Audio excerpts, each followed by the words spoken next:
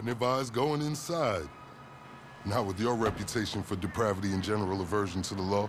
In all seriousness, your countenance is quite discernible, and there are certain of my consociates who would take it upon themselves to exercise their right to lethal force were they to encounter you in person. But it's good to cross paths with you again, my friend. After head of security at the Diamond, this isn't exactly what I had in mind, but it's still a long way from a mall cop, right? Let's take a walk. Relax. I'm a cop, but I'm not a cop. This is just where the universe put me right now. I mean, I have my path and you have yours. And quite frankly, I don't give a damn about your antics out there. In fact, we may be able to assist each other. I mean, check this out. You see that misguided individual? How do you think he's gotten away with selling drugs in front of that burger shop very conspicuously for 10 years now? In front of the largest department in the city. He cuts them in. Effenberger, you copy? Yo, Effenberger. I copy. Worst last name ever, dude. I mean, effing what? Anyway, when you got 5, we all need some effing coffee down here on Dick's. And don't forget the effing cream and sugar. Copy that.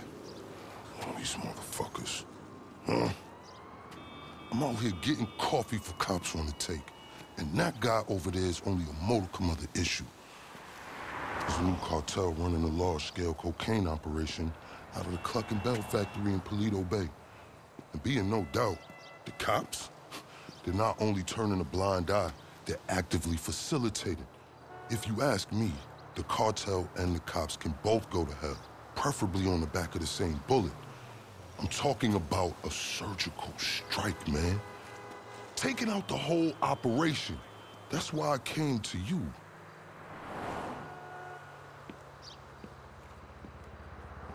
Let's go somewhere a bit more unfrequented. I understand your motivation in these matters. If you raid that factory, anything you find is yours to keep. But this isn't about the drugs for me.